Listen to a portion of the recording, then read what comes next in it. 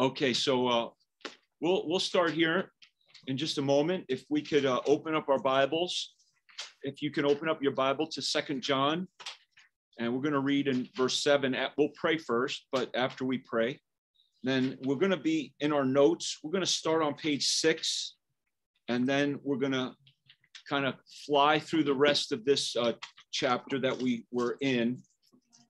But we're going to just hit something quickly there. At the end of this chapter, we were talking last week about Constantine and his vision in the sky, and then the uniting of the church with the state.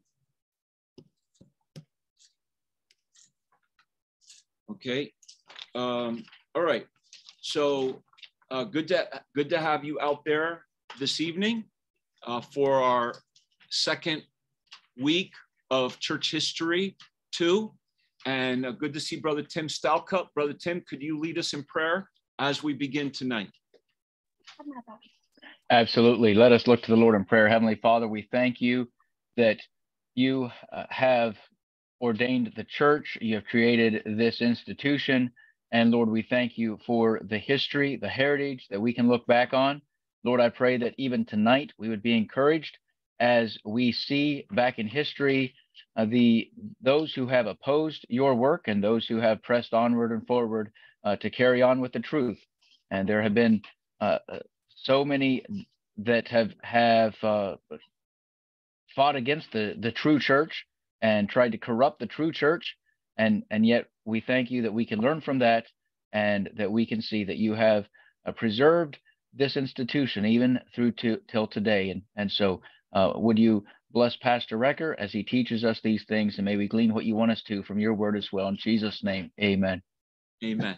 Amen. So the big picture idea of this hour tonight is we're going to see after 3 centuries where the church was being persecuted off and on by the Roman government, what we're going to see now that they have a religious freedom, they're going to really go to war amongst themselves, especially over essential doctrine.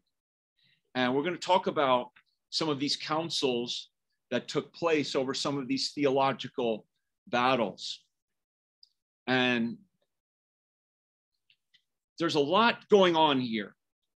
But what we can also say is this, that from the beginning, Christianity, we have to have a wartime mentality.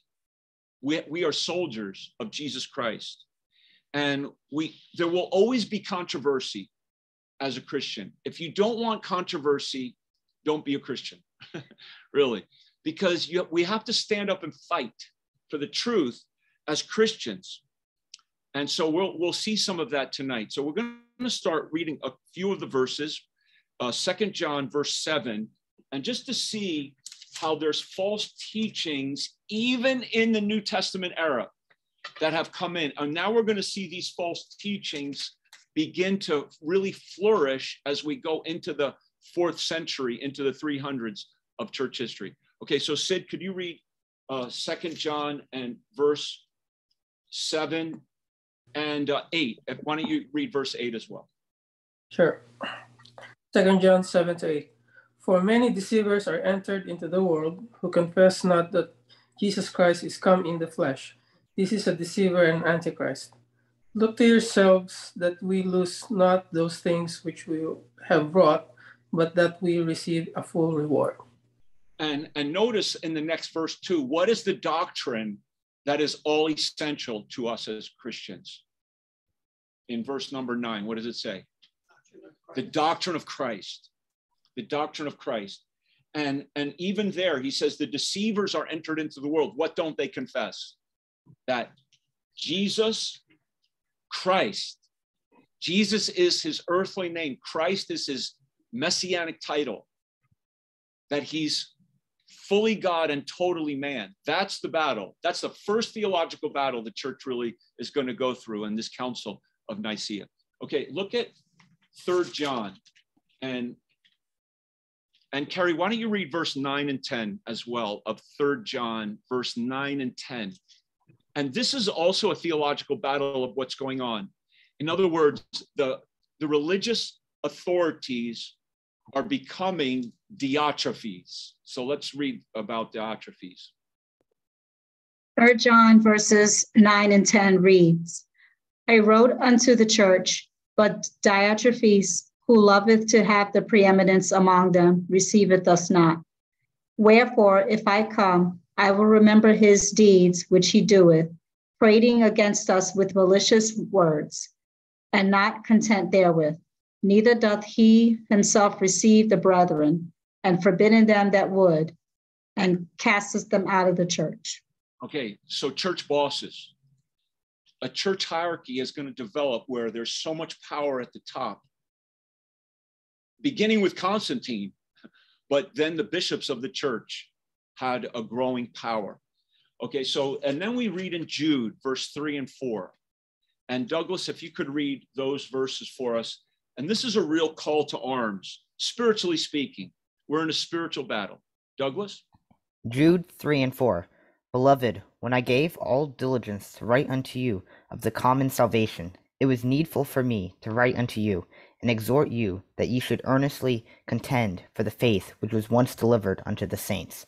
For there are certain men crept up in unawares, who were before of old were ordained to this condemnation, ungodly men, turning the grace of our God into lasciviousness, and denying the only Lord God and our Lord Jesus Christ. Okay, so this is what was going on in the 300s, in the 4th century at the Council of Nicea. They were denying the Lord Jesus Christ. And thank God there were some who stood up for the truth and preserved sound doctrine for us, in spite of all of the other political drama that was happening. Okay, so we're going to get into that in just a moment, but I want to just kind of wrap up what we were talking about Constantine last week. We talked about his vision that he had in the sky. And we said, was it a fraud? Was it a dream? It's really impossible to say for sure. But I don't believe that Constantine was truly saved. I will say that. I believe that he was a shrewd politician and not a sincere believer. That's my understanding about Constantine. He never put himself under the authority of a local church. He was not baptized until the very end of his life. On his deathbed, he was baptized by a man named Eusebius, and I gave you fake news last week. I gave you fake news. I said he was baptized by Sylvester, so scratch that. You probably didn't even write it down. You probably don't even remember, but I remember what I said. And I'm going to show you that is legitimately fake news too, because that lie was spread later on. Sylvester was the bishop of Rome, but he got baptized by Eusebius of Nicomedia. And Eusebius of Nicomedia was an Arian. He denied the true person of Jesus Christ. He did not believe this Eusebius of Nicomedia is not Eusebius of Caesarea. He was a historian. There's two Eusebiuses, okay? So one was a historian, Eusebius of Caesarea. He was a bishop, and he was an Arian. He denied the deity of Jesus Christ. And Constantine, we're going to see, is a flip-flopper. He at the Council of Nicea, he stood for the true doctrine of Christ, but he flip-flopped, and at the end of his life got baptized by somebody who was basically a Jehovah's Witness, okay? Which is Arian doctrine in our day and age, Jehovah's Witnesses. They deny the deity of Christ. So that's one thing about Constantine. But you know, he believed in the power of Christ, but he also believed in the power of the sun gods. He believed that multiple gods could help him. So he never stopped from his pagan ideas. And yet he had power over the church. And that's what's so amazing to me, that even godly men, because of the wealth and some of the good things that Constantine did, I mean, he gave them freedom. He allowed them to have freedom. That I believe that that kind of blinded them to some extent. And so it kind of shows me too that we have to always go back to the word, because all of us are influenced by our culture. And I believe that even godly men were wrongly influenced by the wealth and the gifts of land and buildings that Constantine gave. And then they compromised in doing that and gave him power to actually have power and authority in the church when he wasn't even a believer. And it united the church and the state, which is, to me, one of the greatest evils that a church could do, is to unite with political powers and then let political powers control you. We don't want the money. We don't want money from government. That's why I'm a Baptist, by the way. Baptists have never united with the power of state. So that's what's going on here. And I wanted to clarify that about Constantine. Does anybody want to say anything? Now, I know Ruth and Sid, you watched a video. Did you want to give a little report at all about that? Do you think his vision was a fraud based on the video that you saw? Which is okay if you do, because I wasn't there. So what did you think, Sid? When Sid watched a video, it was pretty interesting. Did you want to give any?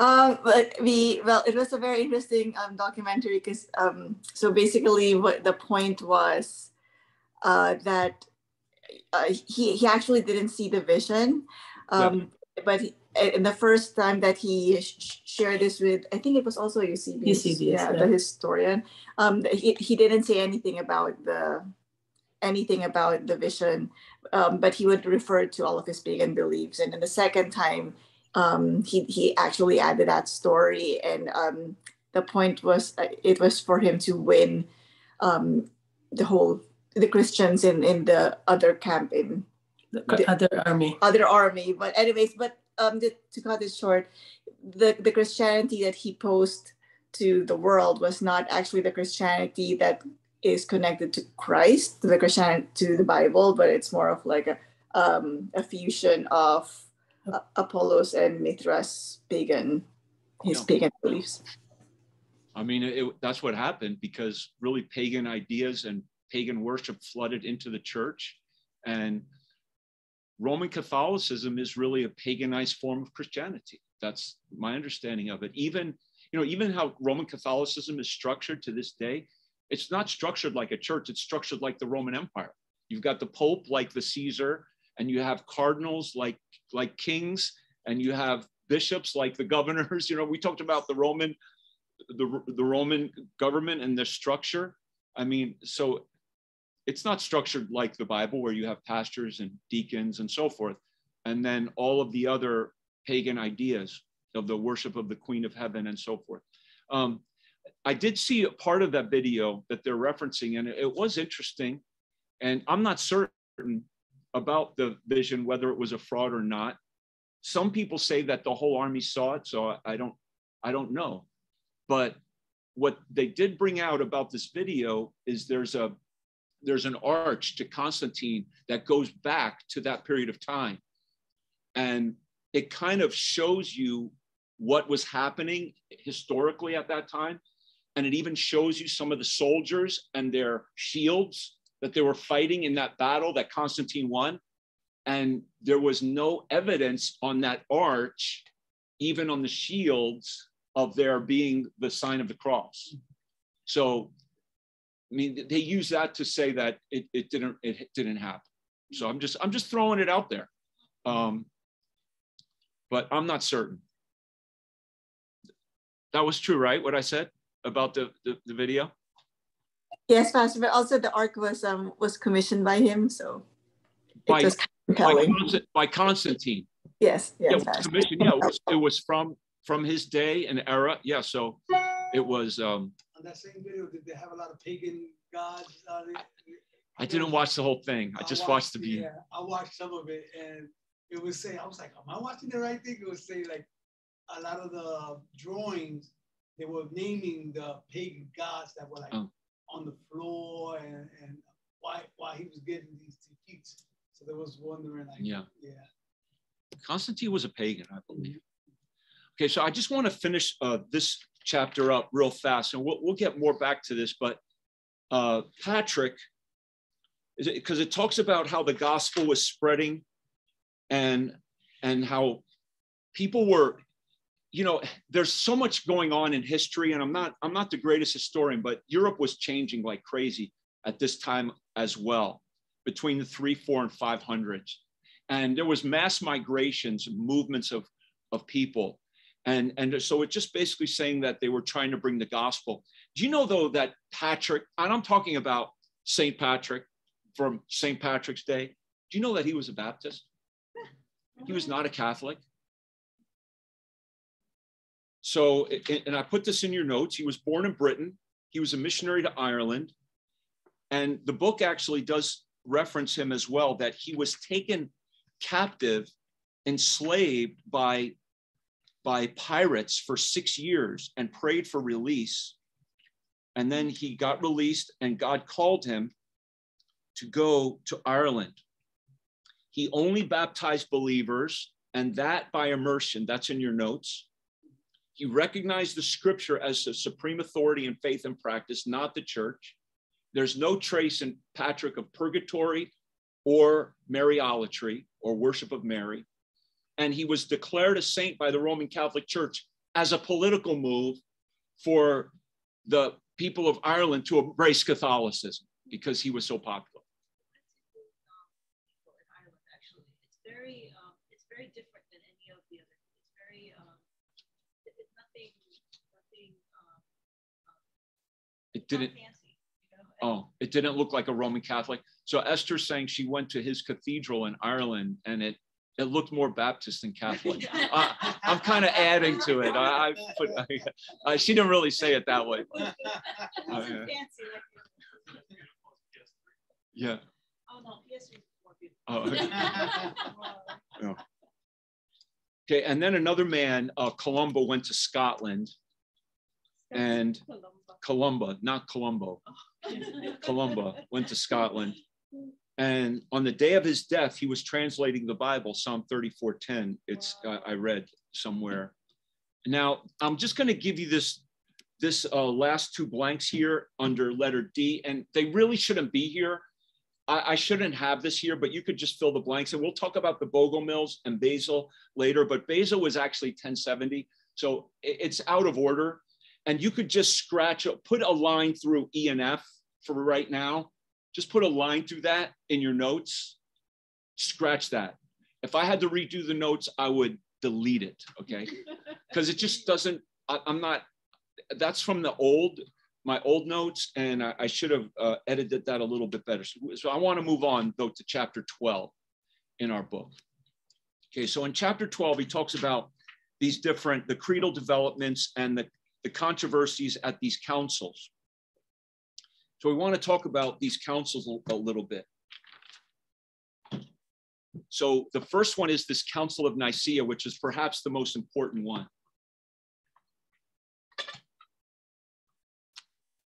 Have you ever heard of the Da Vinci Code? So it was a book, it was a movie. They made that all about, it was the biggest lie against the truth of Jesus Christ, for what? I read the book.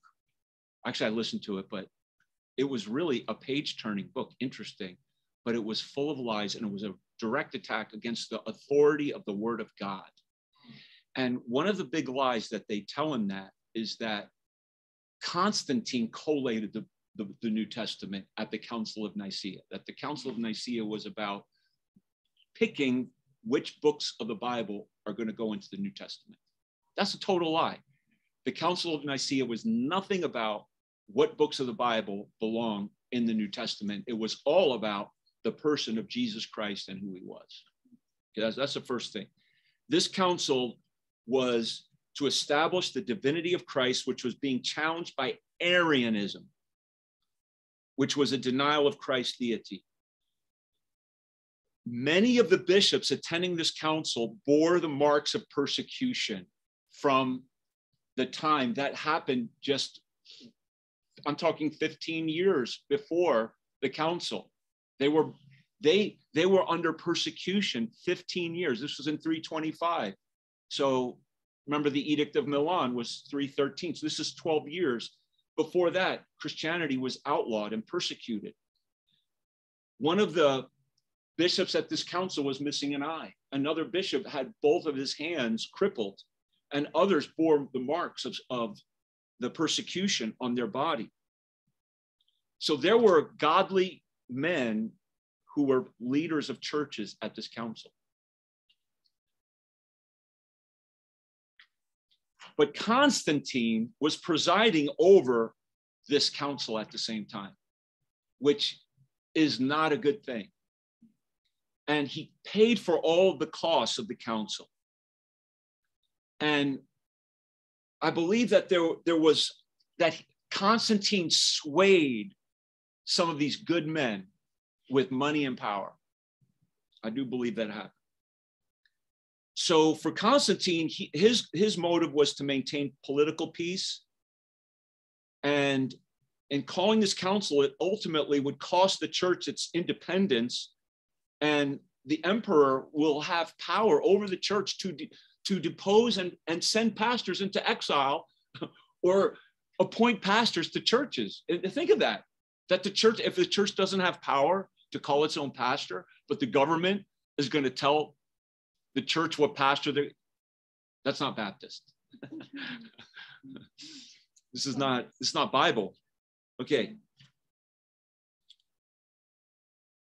So this is the Council of Nicea. So here's what's going on here. Arius is letter A. He was a presbyter of Alexandria, which is in Egypt. He was backed by this man, Eusebius. There's that name, Eusebius of Nicomedia. He's the one who ultimately is going to baptize Constantine. And Eusebius of Nicomedia, being backed by Arius, insisted that Christ did not exist from eternity, but he had a beginning by the creative act of God. So Arius, he didn't believe that Jesus was just a man. He believed he was more than a man. He believed he was more, but he was a created man. But he would, and he was created in heaven, but he had a beginning. So he denied the eternality of Jesus Christ. Now, why would they do that? What was the motive? If you look in your book on page 125, the main motive of Arius is they believe if you teach that Jesus Christ is God and the Father is God, then what kind of a religion are you? What are the last three words that he saw as the danger in that that last full paragraph on page 125? The danger of what? So they saw, if you teach that Jesus Christ is God, you will fall into you will no longer be a monotheistic religion. And we know, based on scripture, how many gods are there? There is one God. That is absolutely certain. So if you say that the Father is God and Jesus is God, you are polytheistic. So that's what was motivating the Arians.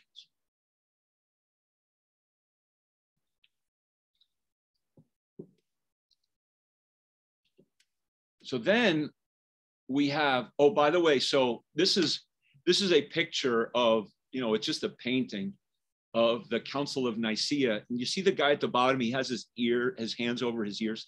That's Eusebius of Nicomedia. According to that he didn't want to hear the other bishops, what they were saying.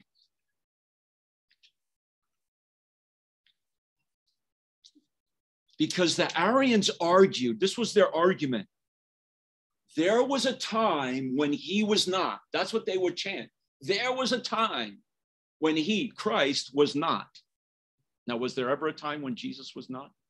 No, he's eternal. Okay, so, but that's what Arius believed, that Christ is a created being. And then we have, on the other side of Arius, arguing against him, a great defender of the faith named Athanasius. Now, Athanasius was from Africa. They say he was short and dark-skinned, and some called him the Black Dwarf. but he was a giant of orthodoxy, and he helped to define the true person of Christ during this great Arian controversy. Later on, he would become the bishop of Alexandria. He was not the bishop during this council, but he would later become. But he was a chief spokesman for this orthodox view throughout his life.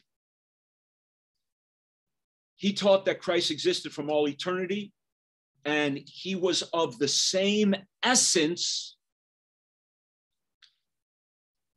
And put this somewhere in your notes.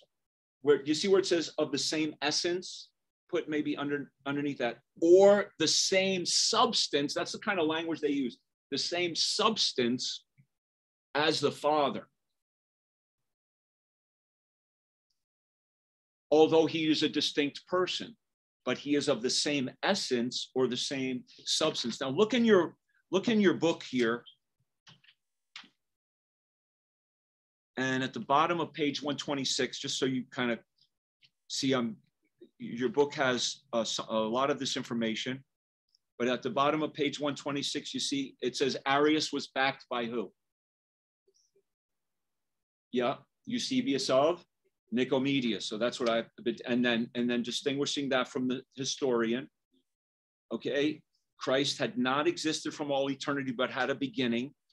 So, and here's the key. Okay, go to page 128 at the top. Arius believed Christ was of a what? Different essence or substance. Okay, so those are the two words that I gave you as well in your notes. So underline that. Arius believed that Jesus was of a different essence or substance. And if you go down in the page, you see that the next paragraph down, it begins with Athanasius and when he lived, 296 to 373. So by the way, 296, he was born when the church was still being persecuted. When he was a teenager, it was the Diocletian persecution, which was perhaps the worst persecution that the church ever endured when he was a teen. So he lived through it. So he said that Christ, if you go down, you see where it's a full length of that line. It says, at the council, a young man, slightly over 30, insisted Christ had existed from all eternity with the Father and was what? Of the same essence. Okay, so underline that. So Arius said Jesus was of a different essence.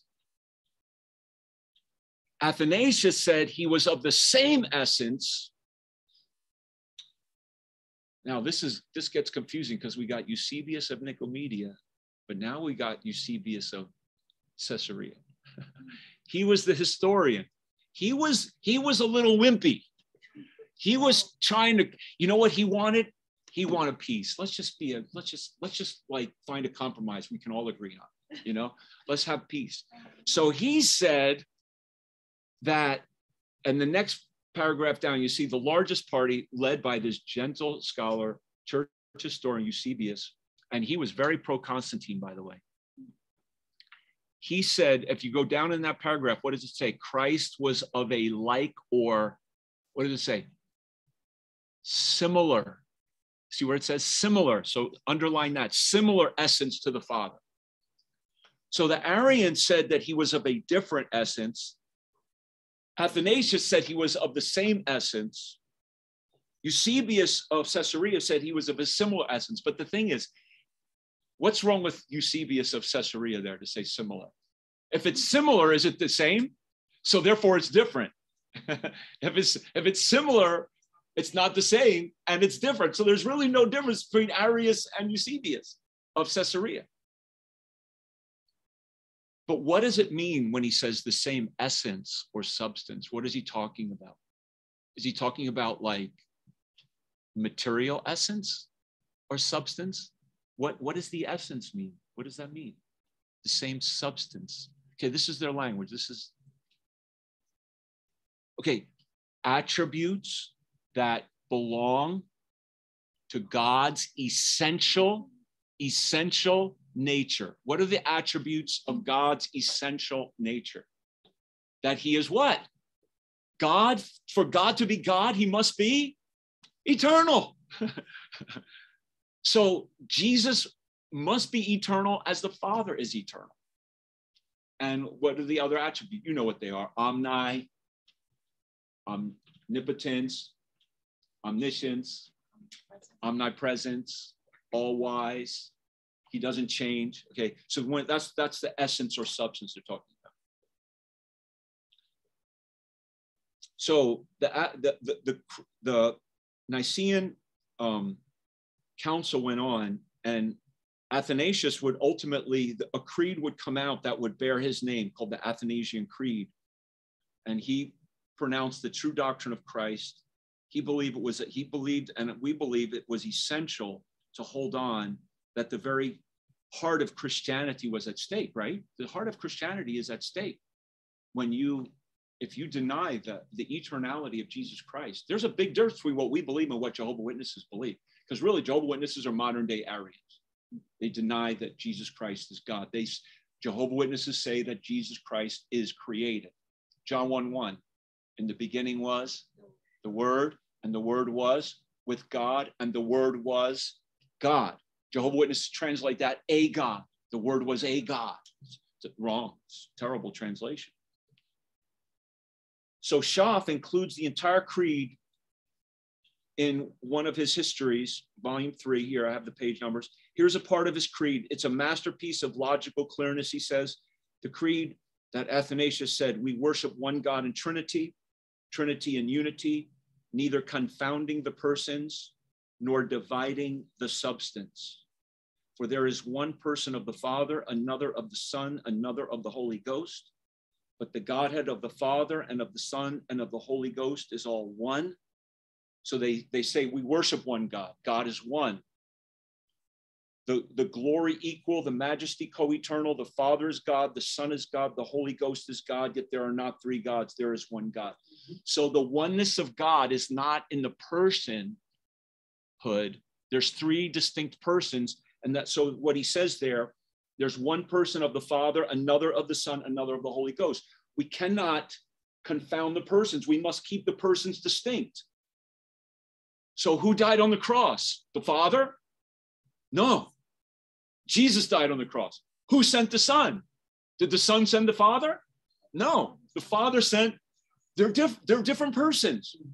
So the Trinity is very difficult to fully grasp, but this is why it became a controversy.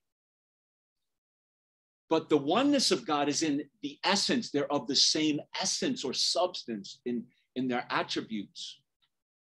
Okay, so that's a little bit of that.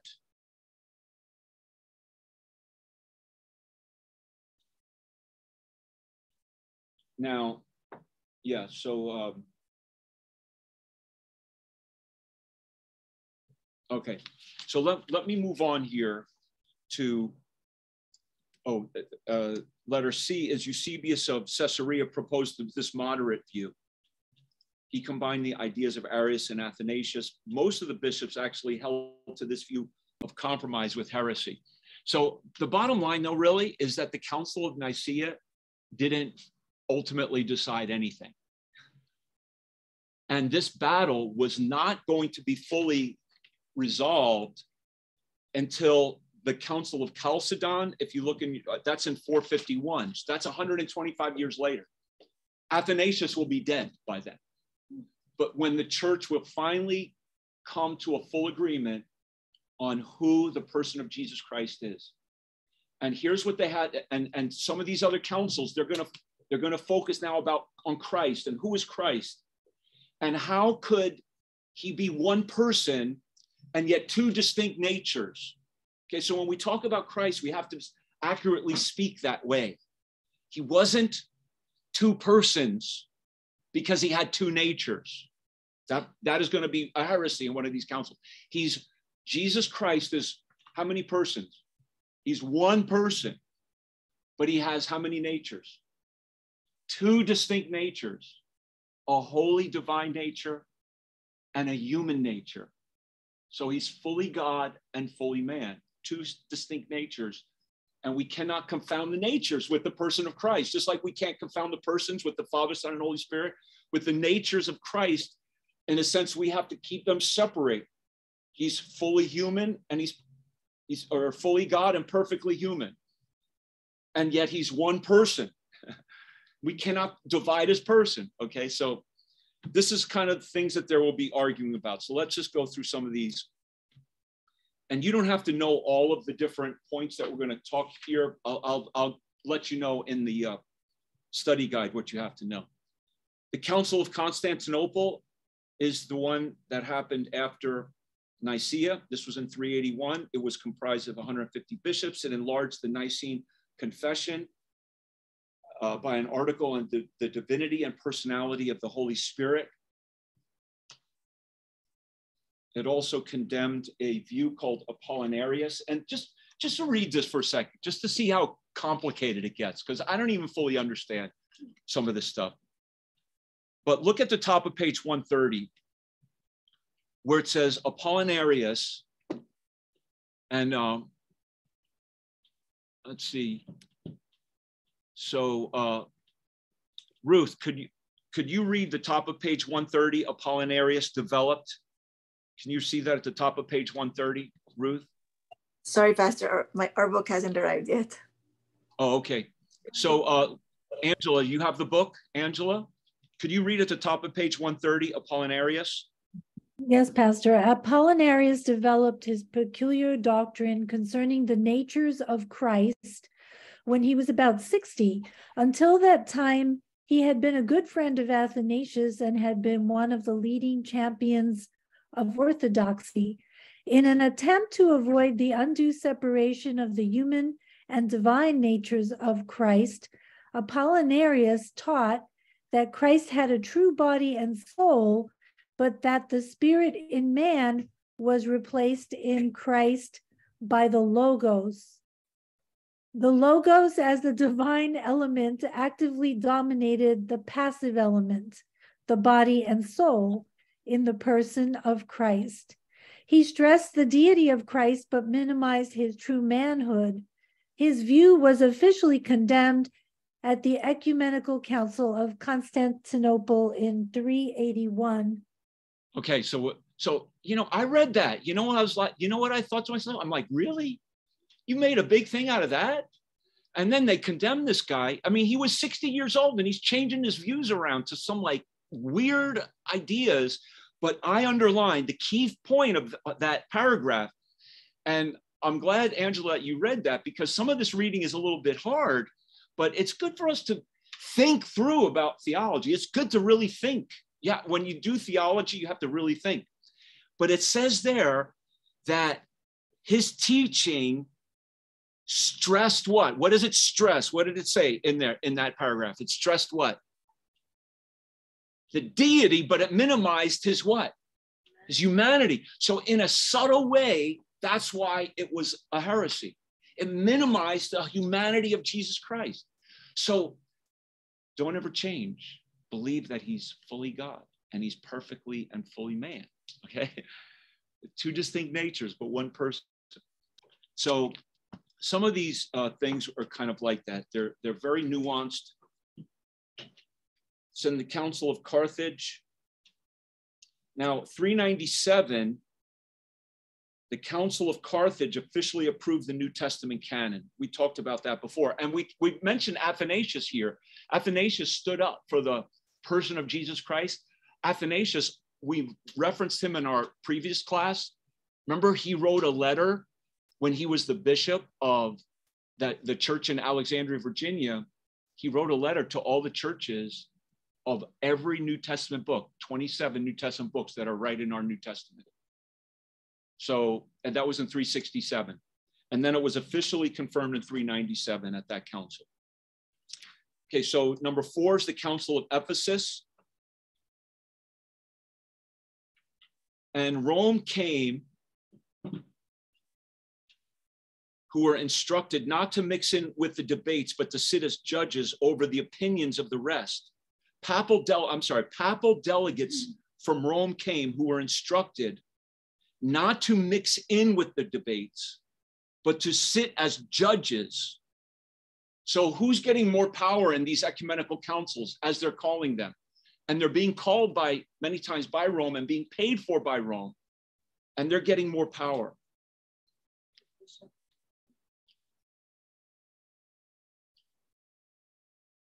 I'm sorry, the papal delegates from Rome. Yeah, they're getting more power. The Roman Catholic system is getting more power and basically judging, not mixing in, but kind of like they're over, like the Roman Catholic Church is kind of looking at as themselves over. So here they condemn the error of Nestorius on the relation of the two natures of Christ, and they dealt with the Pelagian controversy. So I have underneath that what that is. Nestorius was a Christological theory denying the true union of the divine and human natures in Christ, affirming a twofold personality. So he was the bishop of Constantinople. Constantinople was like the biggest church in the world at that time. That was in the city where Constantine moved the Roman capital to. So that was a huge church, a very important church in Christianity at that time. But his view was condemned. So basically what he said was that Christ's two natures resulted in him being two people. So what do we say? He has two natures, but how many persons? He's one. So he said he's two natures, but each nature makes it a person. So he's two natures and two people. Okay. So that's kind of what Nestorius said. Now, Pelagius, this is a theory of sin. So when Adam sinned, did Adam's sin affect you or me? How? What does the Bible say? How does Adam's sin affect us? For by one man, sin passed upon all men. So Pelagius says Adam's sin didn't affect anyone else except Adam. It affected only himself. The only effect of Adam's sin on his posterity is that he's a bad example, and man can be saved through self-effort. He denied that Adam's sin is imputed to all men directly. According to his view, man is born well, not a sinner. So basically, man is born kind of like Adam, and then we choose to sin like Adam. Okay? So that Pelagius was this British monk. So this was an anthropological theory. That is a false view of man. And this was condemned at also this Council of Ephesus. And basically, Augustine is going to really fight against Pelagianism. Have you ever heard of, there's certain evangelists in American history who were Pelagian, or at least it's sometimes called semi-Pelagian. In other words, place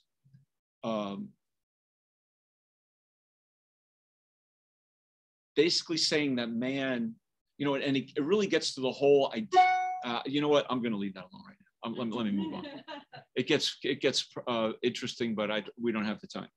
Okay, Council of Chalcedon, 451. This council fixed the Orthodox doctrine on the person of Christ in what is called the Athanasian Creed. This was in opposition to the heresies of Eutychianism and Nestorianism. And this is also in the book. So you don't have to know Apollinarianism. You don't have to know Nestorianism and Eutychianism. But Eutychianism, so remember what we said about Nestorius? He said Jesus had two natures and he became two persons. Eutychianism said that his two natures blended together to form one nature. So he had one nature and one person. You see, so each guy had his own nuanced view of things. So the true doctrine of Christ, however, after 100 years of theological controversy, and I believe they got this right, in spite of being swayed by Constantine and his power and his gifts and so forth, but this is the Orthodox position of Jesus Christ, is that the Orthodox doctrine forbids us to either divide the persons, he's one person, or confound the natures. He's two distinct natures. Okay, so that's the last blanks there. I want to tell you a story and then we'll go. So it all got very dicey. Let me go back to the Council of Nicea when that was over.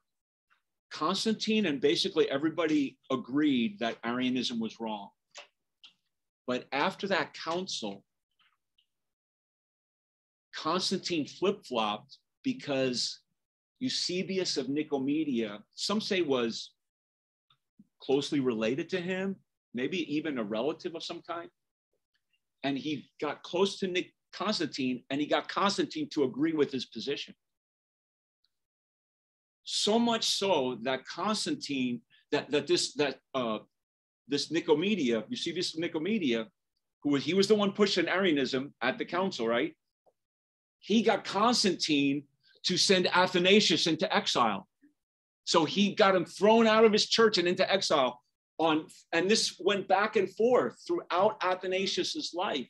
4 different times he was thrown into exile. So the Arians sought to destroy Athanasius.